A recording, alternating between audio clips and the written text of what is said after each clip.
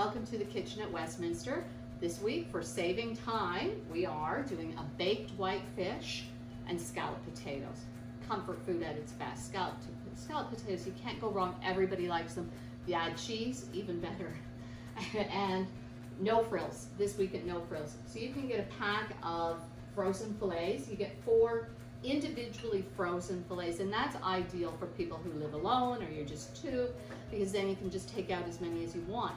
It's easy. Really, really economical that way. $5.97.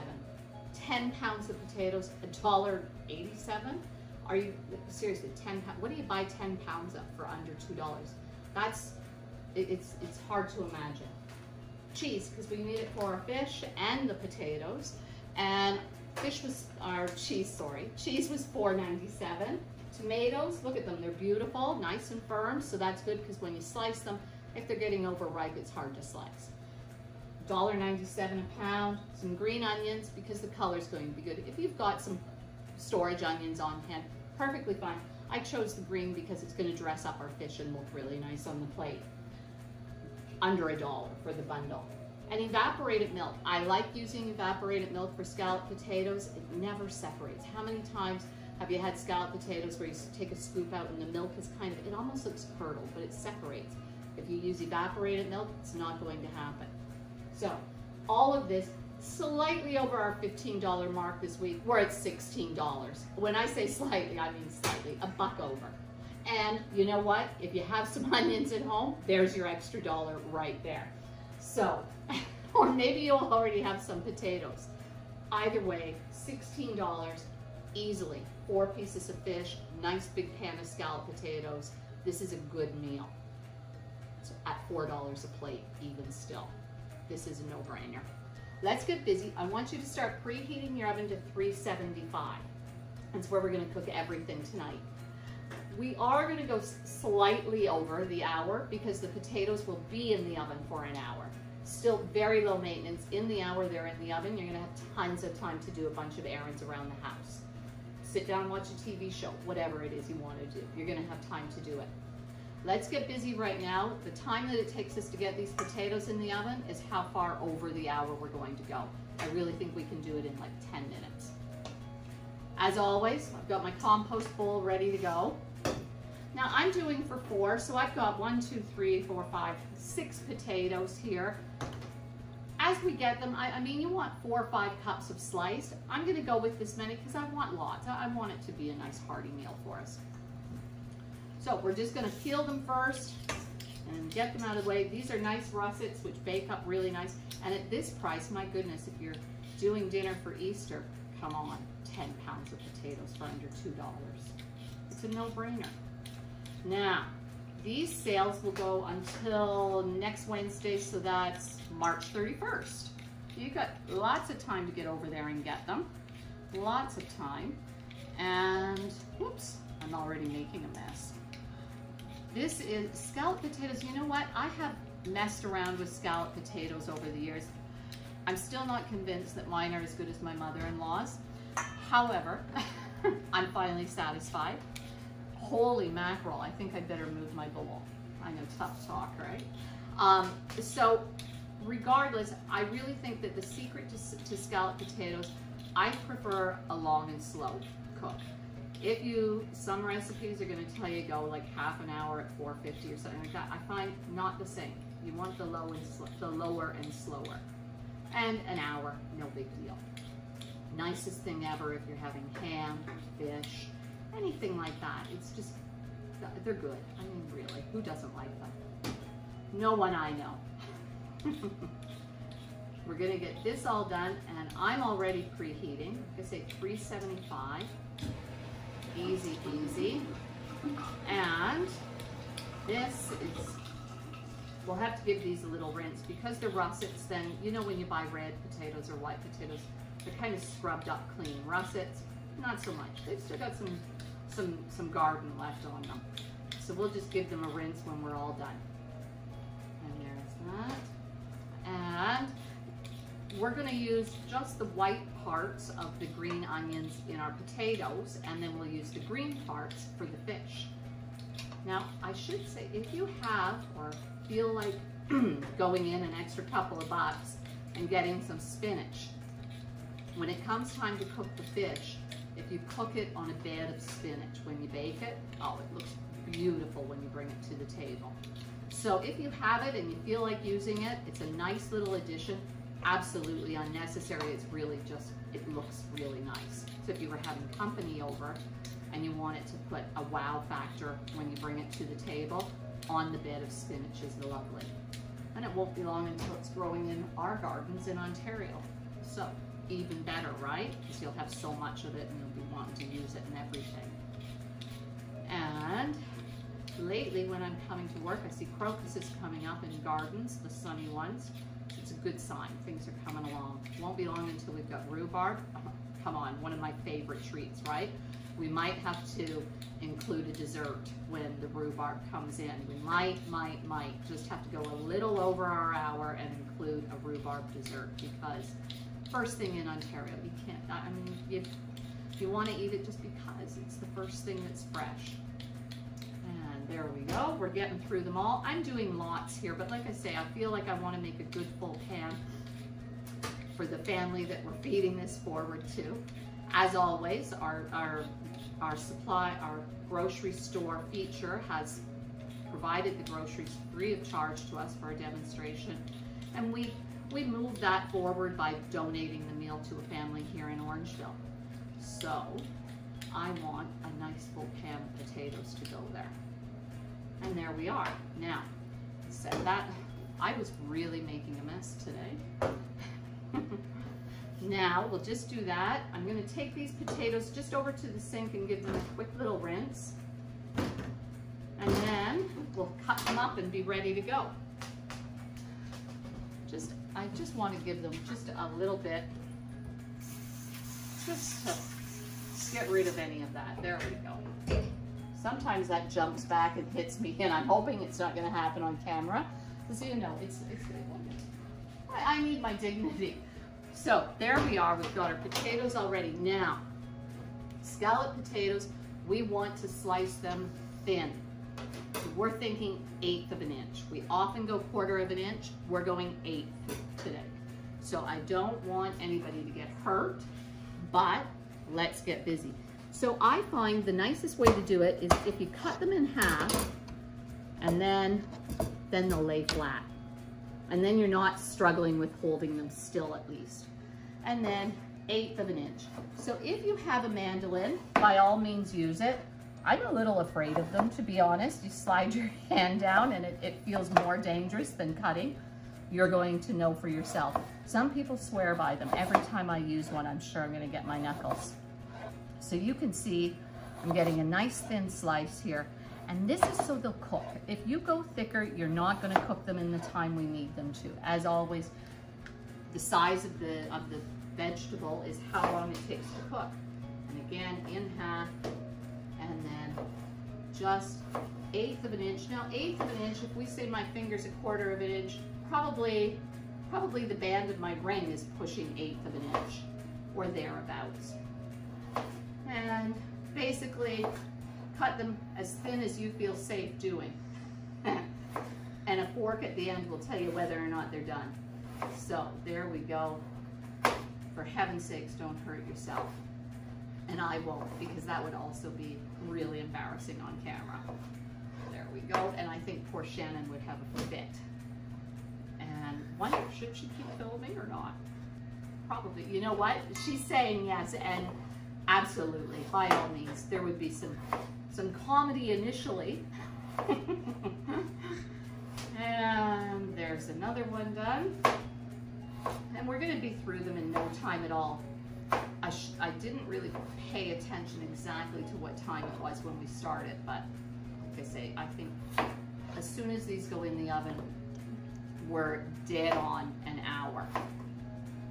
So this, and the rest of it is going to go super easy. Not much you can do about cutting up potatoes. It's what it is. Try to remember to do this though, about cutting them in half and then leaving them flat on the cutting board so that you don't have to struggle with the curve, because that's just making it harder than it needs to be. And there we go. there's only one left in the pan. Now, if you're feeding 4 people, I would say 4 to 5 medium-sized potatoes. If you like to measure 4 people, you're gonna want 4 cups at least of sliced potatoes. So if you were trying to be exact, then you could get a measuring cup out. The other thing to think about, and what I often do for things like scalloped potatoes, is I think about, well, what size pan is going to do. If it's 2 people, I might use like a 2-quart dish or something. And then you're just kind of thinking, I want 2 layers, so how many potatoes is it gonna take? And if you keep your dish handy beside you, you can really see how they're coming along to fill it up. And there we go. This is it. Look how nice those are. Nice and even, and as always, the trick is to keep them even. Even one thick one, and you're not gonna bake up evenly. We'll set that out of the way. I'll wipe that off. And now our onions. And as I said, I just wanna use the white part in this. I'm gonna take those ends off in one quick cut. There they all are, and they can go in the waste pile. And have a little feel. If there's any bits that seem to want to come off, rub them off a little bit. They seem pretty good. And now, just on an angle and cutting. Just like that. And again, if you have a storage onion on hand, by all means, cut it up and throw it in. You want nice little pieces, is the secret. Nice little pieces. And we're almost to the tops of the white parts. There we go. We're gonna save that and use all that green on top of our fish later. And it can go right there for now. That's for waste, that's for waste. Now, this big pan is what I'm gonna use. I put foil around the sides because as they bake, the milk will splash. And you know what? I find it harder to scrub the sides than I do the bottom. So only the sides have foil on them. If you're using a Pyrex or a ceramic dish, I wouldn't even bother with the foil. It's not that hard. You can really scrub them. These pans, they get all scratched when you scrub. We've got a couple pats of butter. Just, if margarine's what you have and prefer to use, then by all means use it. I'm not a fan of the sprays, but if that's what you like, again, go ahead. And I like using butter because it cooks into the food then, and that's what I want, right? I want the good taste of the butter.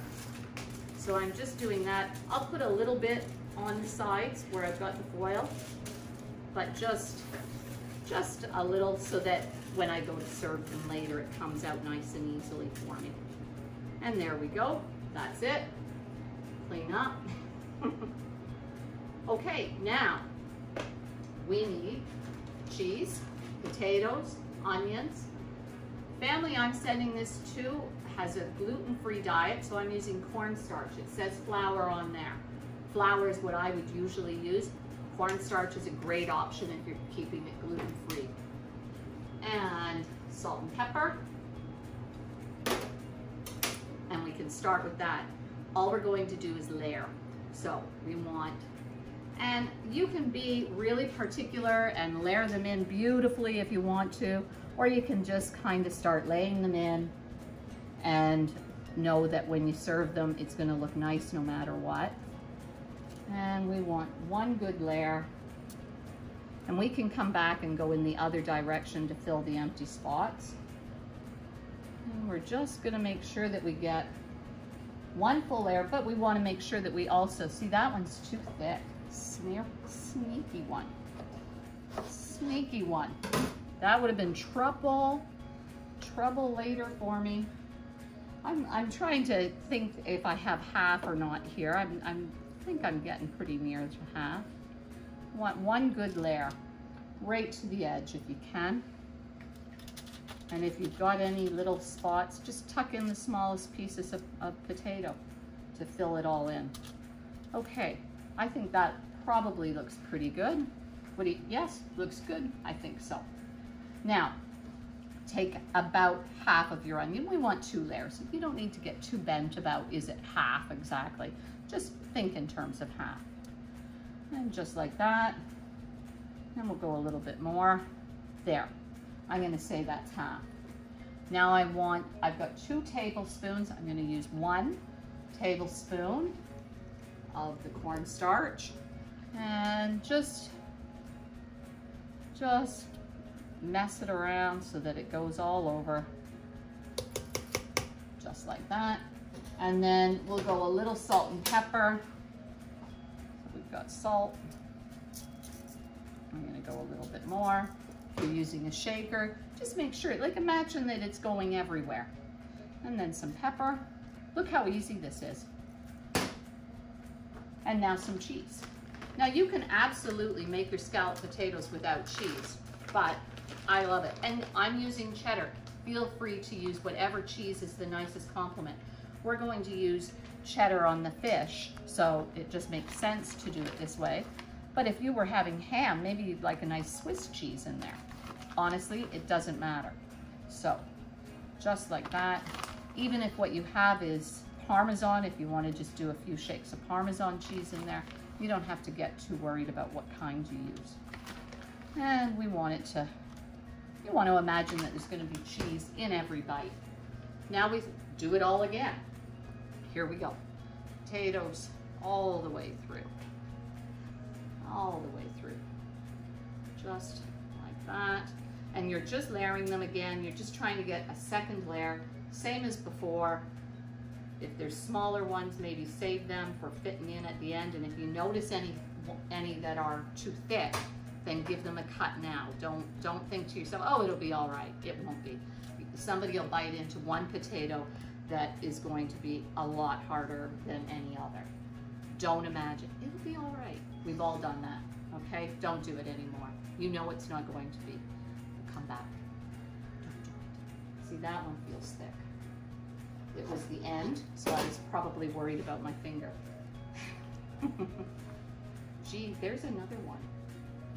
I don't know what's going on there. Holy mackerel. Okay, shoddy workmanship. And look at that. See how this pan, like I guessed really well because I just kind of eyeballed it and thought, okay, I want to fill this pan. So we've got 2 good layers. And now the onion again. And some of you might be thinking, you said only the whites and there's green there, but it's the firm part. Like the rest of it is the tops, the onion tops. So maybe that's what I should have said to be plainer instead of promising whites and then having green. Anyway, it looks nice. Now again, with the 2nd tablespoon of flour or cornstarch, whatever you're using. I'm gonna go a little bit more over there. I think I just got it on my apron. I'm gonna pretend that's not a problem. It probably doesn't need to be. And now again with the salt and pepper, just like that. And our pepper. Just like that, there we go. Cheese again. So it's the same 2 layers. Potato, onion, flour or cornstarch, salt and pepper, cheese. And just like that. Look at this. This is coming together pretty quick. And then honestly, it'll take us like 2 minutes to put the, maybe 5, to put the, to put the fish together. And then we're just going to be sitting back waiting for it to come out of the oven. That's all ready. Evaporated milk, and actually, because I'm doing a big pan, and you're going to know for yourself, it'll be a visual, I've got just a half a cup of cream here, just in case I decide it looks like it needs more. And you can buy the 2% evaporated milk. I wanted the full fat, so I didn't. They start with a homogenized milk, I think, for this. There we go, finally. That was looking exciting for me, wasn't it? Oh, for heaven's sakes. There we go. Got it. Dodged a bullet. Okay. And just pour it, and you just want to get all the way around. So I usually just kind of go all the way around the outside and then back and forth and kind of look. So make sure that you're getting all the bits where you can see the flour. And the flour is there just to help it thicken up. gonna get a little bit of moisture out of our cheese and potatoes. So we're just doing that. And then again, I've got half a cup. This is a big pan. If you're using like a square 8-inch pan, no way you're gonna need the extra. I'm just doing it just to be safe. I wanna make sure that there's still some sauce there for us. And now, earlier, I've got 2 tablespoons of butter here, and I cut it up into little bits, and you just wanna spread them around. That's it, just like that. And the butter helps to set it, and it's delicious flavor. So there we go, just like that. Our potatoes are oven ready. We're gonna cover them with foil. That's to stop them from browning up too quickly, and also to help them not dry out. They're gonna be in there for a while. Just cover it with foil. Oven ready, this is ready. That was so easy, honestly. I'm so good at it now. I love that. And here we go, into the oven. I'm gonna go middle, and I'm gonna leave room for the fish to go beside. And there we go, set the timer for 45 minutes. I've got 45 on mine, I'm push and go. Now, I think we should go ahead and get the fish ready right now, and then we can sit down. And how nice would that be for the fish? You've got whatever pan you've got, Pyrex, whatever kind of pan you're using. I'm doing 4 fillets, so I chose a pan that I can lay them out in. You're going to decide. You just need one big enough to house however many you're doing. And again, butter the bottom of your pan, butter for flavor, something. And I really think on this case, I wouldn't go parchment, okay? I want you to use butter or margarine or something underneath of it. It's not gonna stick and make a mess. It's not gonna be a messy pan to clean. So the added taste of the butter is what we want. There's a paper towel for all my butter fingers here. And I'm just gonna do that. A little bit of that. Okay, now, if you have spinach, this is where I would say lay the spinach in there and just lay it in and make a whole bed out of it. And in our case, we're just gonna start laying in the fillets and try to get them so that they're not overlapping each other. So that worked out great, just like that. This is so easy and so delicious. Tomato. My fillets were still frozen, perfectly fine, won't matter. And especially, it's gonna be a while before we put them in, 45 minutes. They're just gonna sit. We'll set them in the fridge and let them come around however they want to. Now, depending on how many fillets you have, what we want is to get a good slice or 2 of tomato on top of each. So, pick a nice firm tomato so it's easy to slice. And there, and I'm gonna go 1 each and we'll see where we're at, if I need more. Look how nice they are. Oh, I'm gonna need a couple more, I think. And there. Look at how nice this is, I promise you. Now imagine with the bed of spinach. And that's what I mean about the wow factor when you take it to the table then. So pretty. And I need at least 2 more, I think. 1 and 2. There. At first I thought I might need 2 tomatoes, and then when I saw how nice and big they were, 1 is plenty, and it is. Now, I want to do salt and pepper.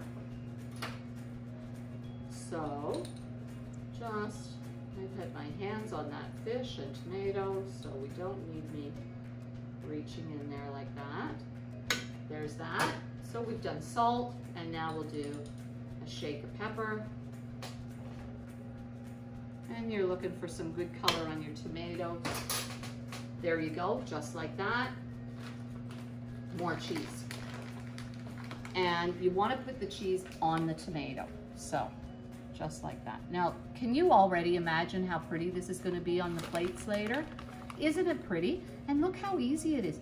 This is a great kind of company coming over meal that's 0 fuss.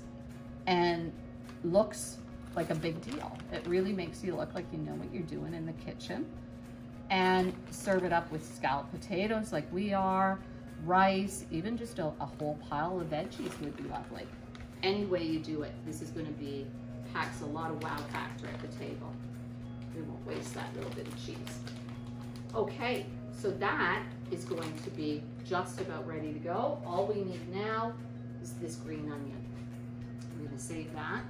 So for the greens, first of all, we'll cut off the bit that was at the very top, just because sometimes the very tips dry out. Of course they do, right? Now, I like to cut green onion on an angle, so just like that. And all we're doing here is not eating the elastic. We're not eating the elastic, not today. Sometimes that could happen in some kitchens, not here, not today. And there we go. Okay, I think this is gonna be lots. And we're just gonna, it's flavor, it's beautiful color. We're just tossing it in here. Like, look at this. Look how pretty it is. I don't want you to get all worried and trying to place these pieces of green onion in there. Just toss them in and make it look good. And you can move them around a bit. Even if company's coming, come on, who's gonna say, oh, this looks beautiful. That's it. I'm gonna set this in the fridge. When our timer goes at 45 minutes, we're gonna add this to the oven, and we're gonna take the foil off of the potatoes. They'll go 15 more minutes.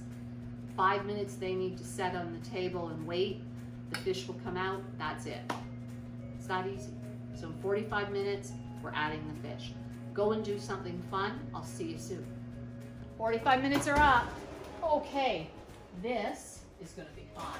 I'm not gonna do it in here because I'm afraid of getting burned, and actually, I'm not loving that there. There we go. That's, wow, hot dog. Let me get hot dog literally, right? I'm gonna move this. These are not gonna work for me. I'm sorry, this is a bit of chaos, but these are not gonna lift up that heavy rack, and I don't fancy getting burned. So let's do it like this. And there. I just want it out of my way so I can lift up those potatoes. That is not a right. This is not going very well at all for me right now. It's a different battle.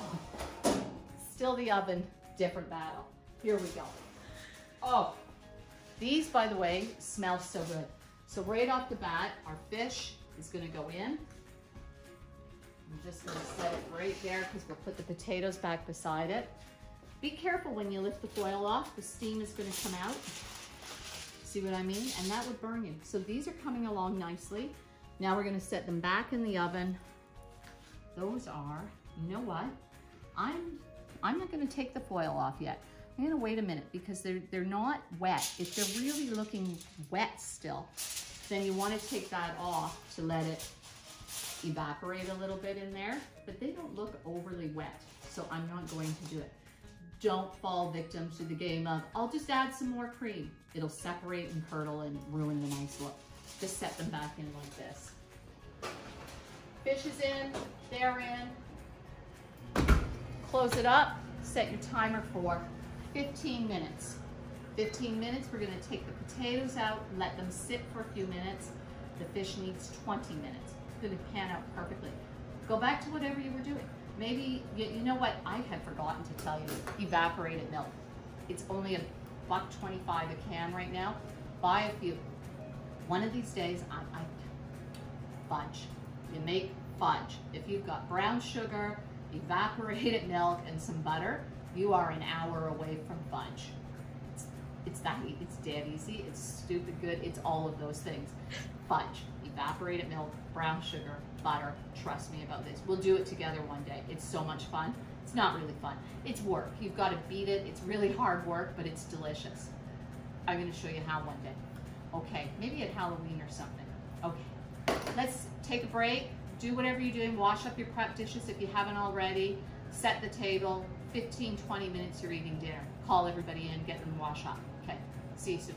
That's it. We're 15 more minutes in, and oh, the fish smells really good. Really, really good.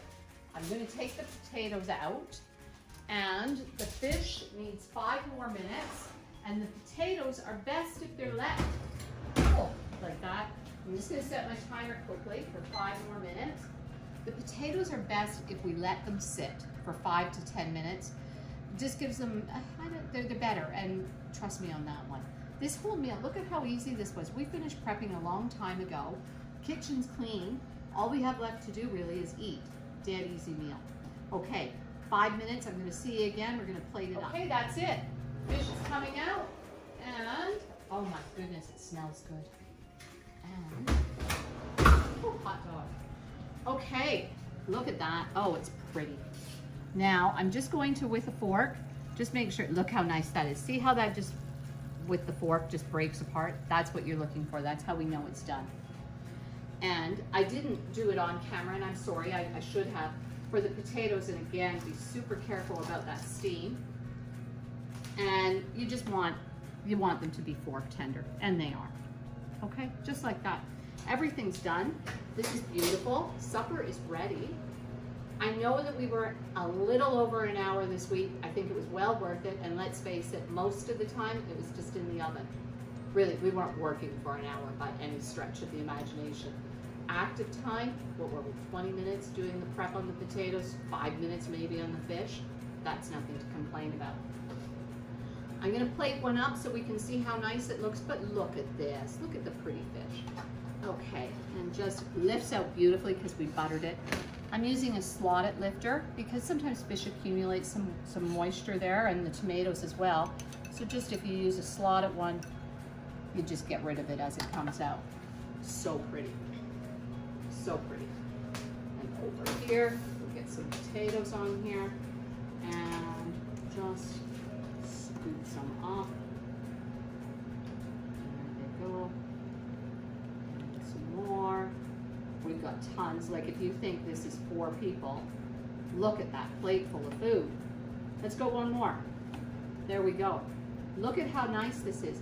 Now, if we remember, I was feeling badly about going $1 over. That's a $4 meal. $4. I don't even know what you can buy for $4. A bagel? I don't even know. Honestly, I don't know. You don't buy that nowhere except your own kitchen. Okay? So keep cooking. Quit letting food eat up all your time and money. You can do this in an hour for very little money. Quit throwing it away. Bring your kitchen into the game. Do the work. It's not that much. We sat down, we watched television, we did all sorts of things while we were cooking this dinner, and it's beautiful. Your family is going to be so happy tonight. Get to the store by Wednesday of next week, so that's the 31st. Take advantage of these really good deals. Just look after your family, look after your food, eat well, compost a lot. Don't forget, like the video when you watch it, and please hit subscribe and hit the little bell thing so you're notified when the next video comes out each week. Take good care. Bon appetit.